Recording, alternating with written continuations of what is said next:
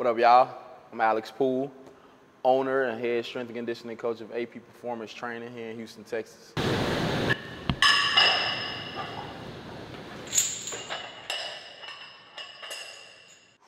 Mornings. Being a gym owner in the mornings is early. Up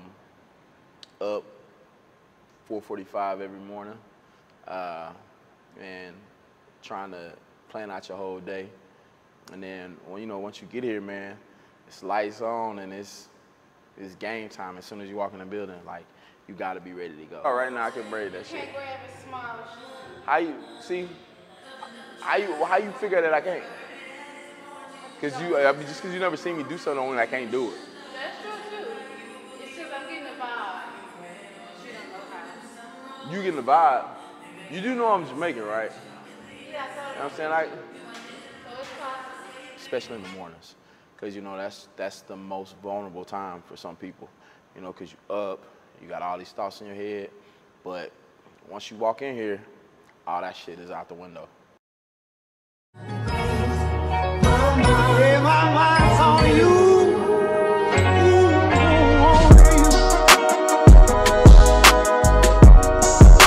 What makes my gym different is the attention to detail. When people see the workouts and they do the workouts, they don't realize that a lot of this stuff is science-based.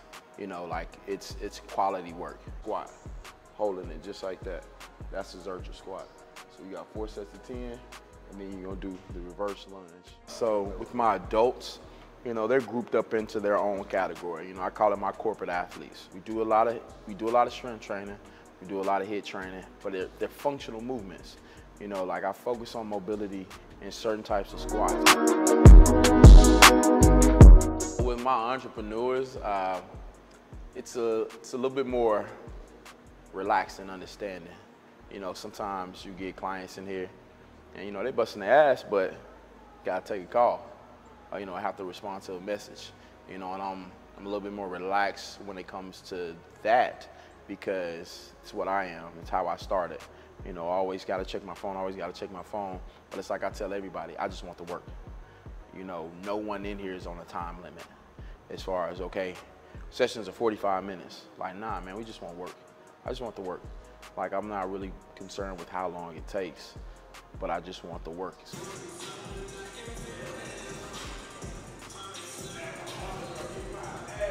Elbows out. He's gonna take a call quick. There you go, all the way down. But the biggest thing is, bro, I'm cool, man. Like I'm just real personable, man. Like, those athletes want to be around you. You know what I'm saying? Like, they know my background as being an athlete, so they want to be around that. They respect athletes. Athletes respect athletes. And that's the biggest thing that separates me from some people. Sometimes it's not about the names that you train, but how you are with these people. Either you crazy or you're not. No, there's definitely levels. What's the levels of crazy? There's different levels of crazy. All right, so what's your level of crazy on a scale of 1 to 5? So I tell them, I'm a trainer when it comes to my adult clients. I'm a trainer, I'm this, but when it comes to my athletes, I'm a strength and conditioning coach. And strength and conditioning means not only physically, but mentally. Like, I'm gonna train their minds to be stronger, you know what I'm saying? As well as getting their body stronger. I'm gonna condition the body and condition the mind, but the way I do it is always through positive reinforcement. Like, I'm not a rah-rah person where I'm yelling and cursing out kids, because I want to genuinely love being in here and getting better. And the way I do that is by conditioning the mind.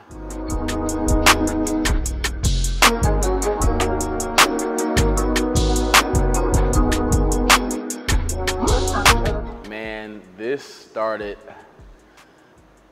in college, honestly, man. I was training people when I was in college.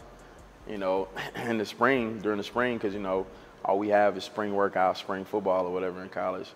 I was training the girls on campus. They would always ask me, could they work out? Or would I train them? I didn't know what the hell I was doing, man. Like, I'm like, all right, man, come to the gym, work out, we do some stuff.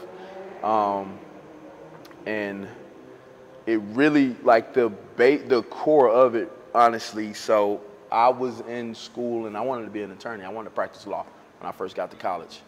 And when I first got there, I was like $165. You know, I'm on a Division I scholarship. I'm $165. And I remember just getting abused in practice because I was so undersized. I didn't lift weights. I didn't work out like that. I just thought it was going to be like high school. You know, I was going to be good in college. And, you know, once I got into the strength and conditioning program, you know, at the college level, you know, I gained 20 pounds first year, first semester, like just of muscle. And like I got faster, but then I was more explosive. And I wanted to know why.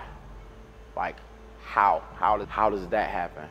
And I switched majors. Like I went from poli-sci to exercise science because I wanted to understand it. And so, you know, once I finished undergrad, I went to grad school at TSU, and I was a human performance major, you know. And during that time, I had got a job as a volleyball strength and conditioning coach. So, you know, that's kind of how I fell into volleyball.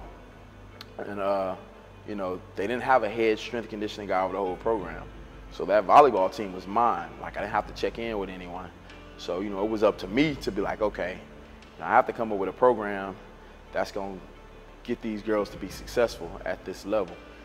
So, you know, I transitioned from there, and I started teaching, and I took an unpaid internship. For this company. And, you know, they knew my background, so they knew I was experienced. They knew I could do it. And they gave me the pro group. So I had the professional baseball players, you know, threw me right in because they knew I had the experience. They knew I could do it. They knew I understood what I was doing. But, you know, it was a huge task to, you know, here I am and I'm training 20 millionaires, you know, that play at the highest level, you know, and it was to the point to where they only wanted to work out with me. You know, they only wanted to train with me. And it wasn't even my program that I was running, you know, it was the company's program. But that's when I knew, like, okay, I'm good with people. You know, I'm very personal, I'm good with people. And I felt it was time for me to step out on my own, you know, and do my own thing. So, like 4 years ago, I had decided, hey, you know, I'm gonna open up my own spot. No clients, you know, no leads, none of that.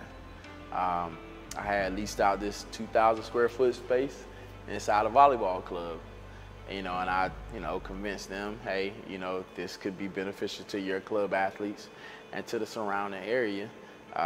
This is how I can help them. And, you know, they took a chance on me, let me lease out the space, and I turned it into a gym. Package you're using, right? So if I'm coming up right here, now I'm using my biceps, I'm trying to use momentum, dog. I'm not really hitting them lats like I'm supposed to, as opposed to me leaning over and isolating them lats like that, and then rowing, squeeze. You know, and I realized, like, you know, my dad has been in business his whole life, had his own business his whole life, you know, and I kind of realized that I was his son, basically, of like, you know, I want to be able to call the shots. I want to be able to create something and direct it and run it myself, you know, and not have to answer to someone, you know. Now, on the flip side of that, man, it's hard because, you know, there's some other details that go behind the scenes of, you know, running your own business. But I felt I was prepared for it. This is Chris. Hey, what's up, Chris? It's Alex. Alex, how you doing on that? I'm good. Hey, quick request on the invoice, because I might need you to send me another one. Yep. We had the 5 assault bikes on there. Yep. I'm gonna do 3 because I already have the 3 right now. Okay. That way I can make it in an even number of 6. I already got the 3, so I'll have 6 assault bikes. But I know I got the 3 curved treadmills on there, so I'm gonna keep that the same. The only thing that I'm gonna get with you on, and I'm trying to find out by today, is just the color of the like the squat racks and stuff like that. Cause I'm trying to think if I want to do that black and red or that blue and black. Some details that you can expect on in the gym: long hours,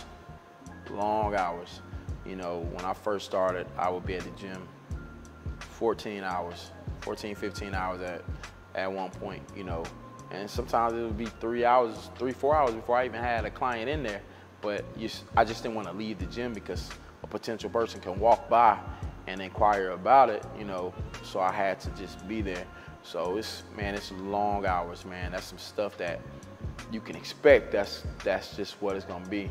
Also, man, it's gonna be, you gotta be willing to sacrifice, man. Like, you gotta be willing to, you know, sometimes you gotta take those finances and invest in equipment.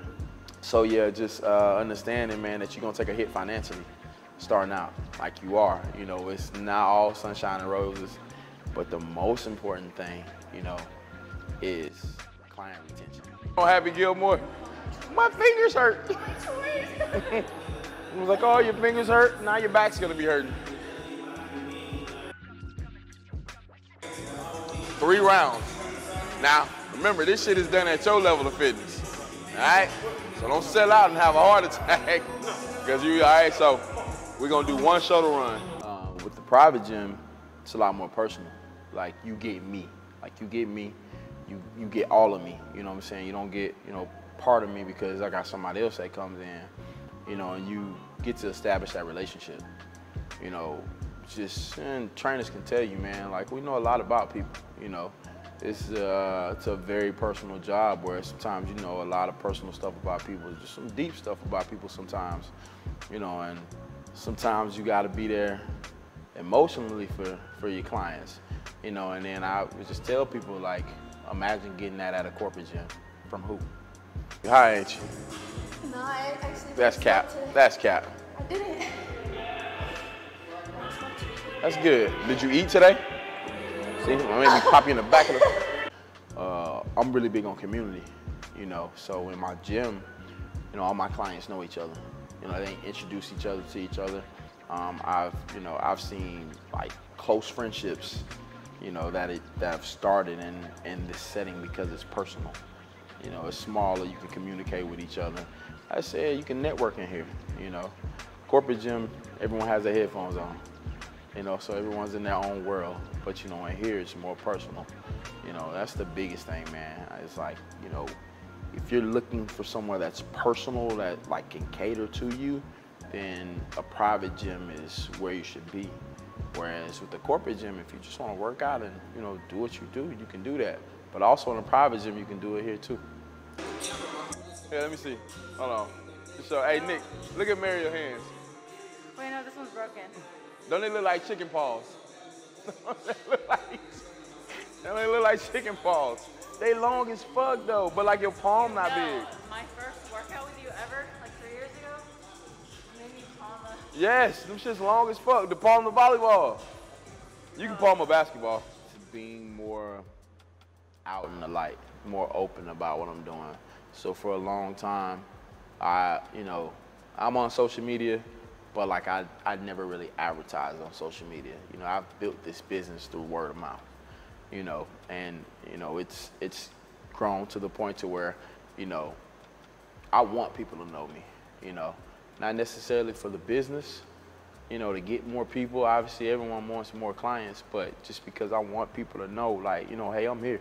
I'm dope at what I do. I'm dope as fuck at what I do, you know, and here's another option for you.